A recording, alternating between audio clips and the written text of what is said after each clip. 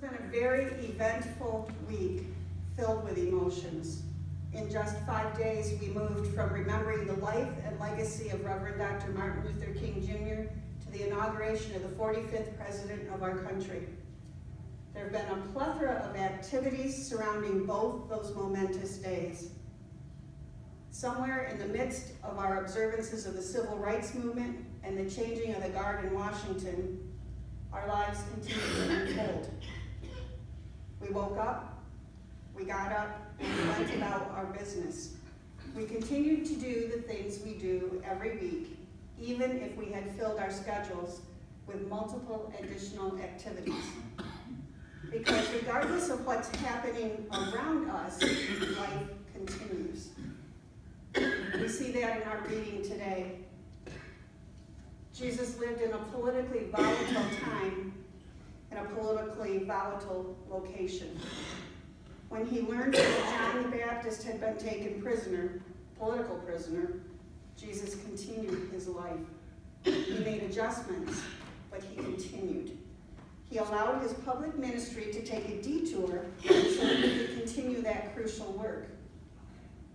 John's arrest was a very powerful signal of the level of fear the message to reform their society was causing in the people in positions of privilege.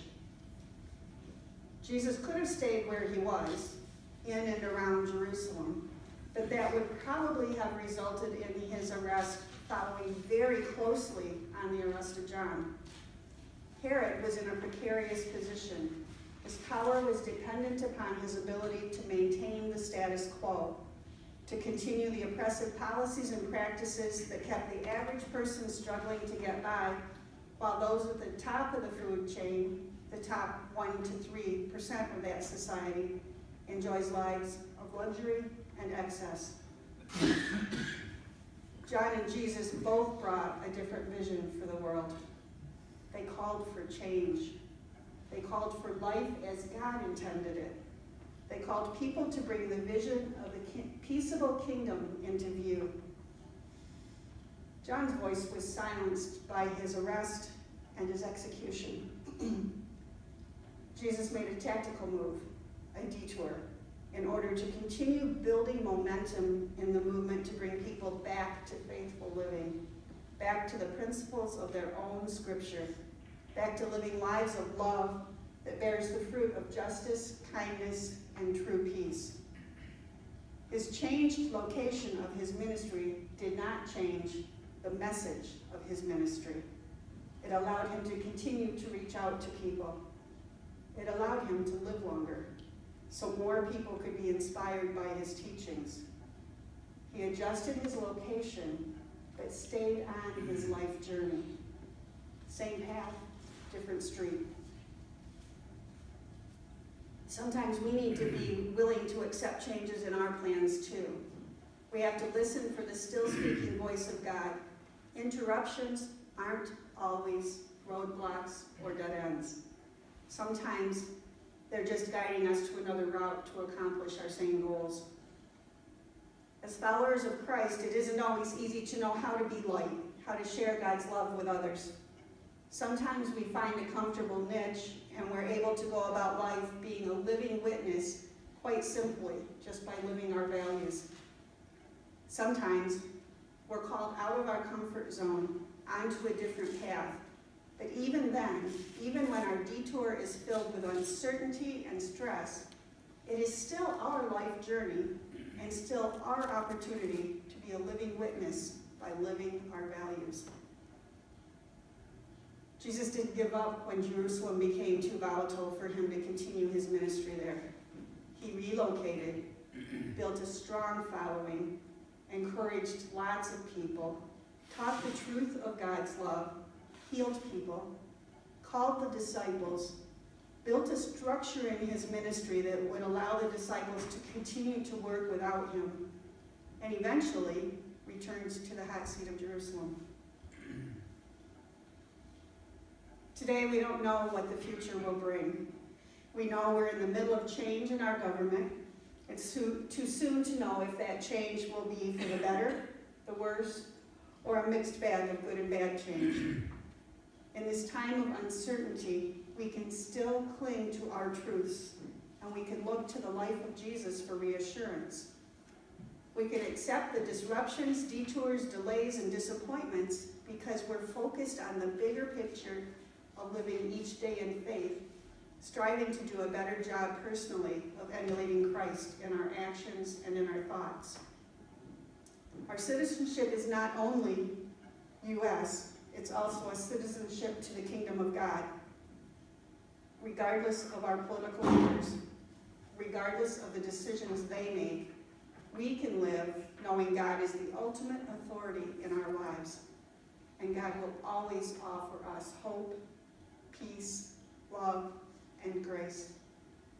We can live in confidence because our highest authority, our God, is with us. It couldn't have been easy for John to be John the Baptist. It couldn't have been easy for Jesus to be Jesus, or the sons of Zebedee to walk away from the life they knew into an uncertain discipleship, following an unfamiliar path, preaching change into what must have appeared to be a hopeless and impossible structure of oppression. But in spite of the difficulties, in spite of the uncertainties, in spite of the fears, they followed their own life's journeys, detours and all. Knowing that God was with them every step of the way, knowing that God is with us every step of the way, we too can live our lives faithfully, even in times of uncertainty and change. We can continue to be light and love, regardless of our circumstances, and regardless of what is happening in Lansing, in Washington, D.C., or in our own City Hall. This Tuesday, the Jackson City Council will include a non-discrimination ordinance on their agenda. We in Albion were able to get an NDO passed without any opposition. Jackson has struggled with the idea of an NDO for 15 to 20 years. Getting the council to even talk about it has been tough. People who supported the ordinance have faced lots of delays and disappointments over the years.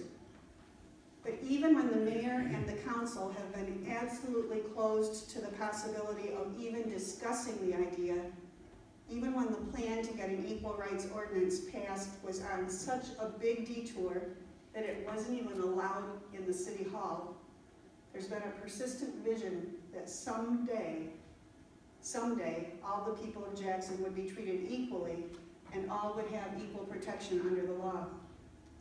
Finally, after detours and delays, and more detours, the topic will be officially on the agenda this week.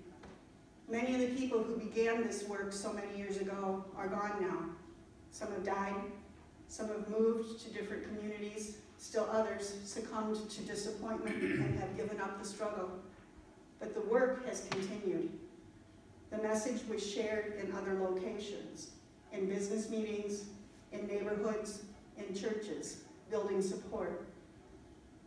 Being on the agenda isn't the end of the struggle, but it is a major victory.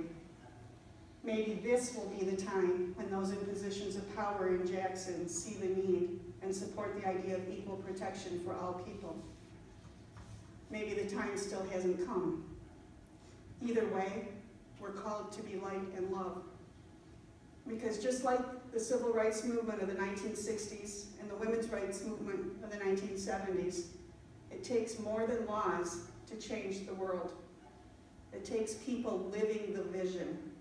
It takes people stepping out in faith, bringing the kingdom of God into view by being light and love. May we all be willing to be light, even in uncertain times and unfamiliar circumstances. Disappointments, delays, and detours are inevitable, but they don't have to cause us to abandon hope. Together, as followers of Christ, we can change the world. Together, we can dismantle the walls that divide us, ending all the evils of discrimination of all kinds. Together, we can end poverty. Together, we can make sure that all babies born in this world have clean water, shelter, nutrition, health care, education, and opportunity.